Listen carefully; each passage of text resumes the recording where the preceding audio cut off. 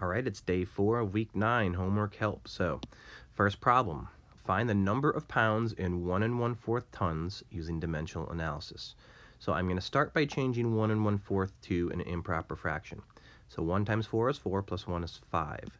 So 1 1/4 tons is 5/4 tons. And make sure you label tons on top, because that means tons has to be on bottom in the other one. And 1 ton is 2,000 pounds. So 1 ton is 2,000 pounds. All right, now I'm going to do some reducing. First, the ton unit cancels, and the 5 and 1 don't reduce, but 4 and 2,000 do. And it's actually pretty easy math if you watch here. So 4 goes into itself once, and 4 goes into 20 5 times, and then just add on the 2 zeros after the 20 to get 500. All right, so now I just have to multiply the 5 times the 500. So 5 times 5 is 25. Add the 2 zeros. 1 times 1 is 1. That means our answer is 2,500 pounds. All right, second problem.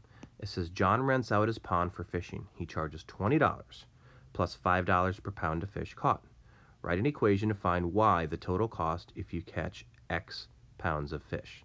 So we have to find y. Remember, when it says write an equation to find y, that's how you know what letter you start with.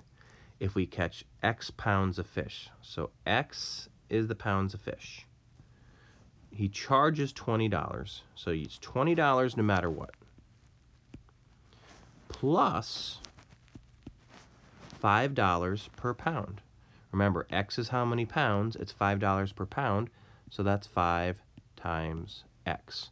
So that is our equation. Just so you know, y, remember, y is the total cost, it tells us here, is $20 plus 5 times however many pounds of fish you catch.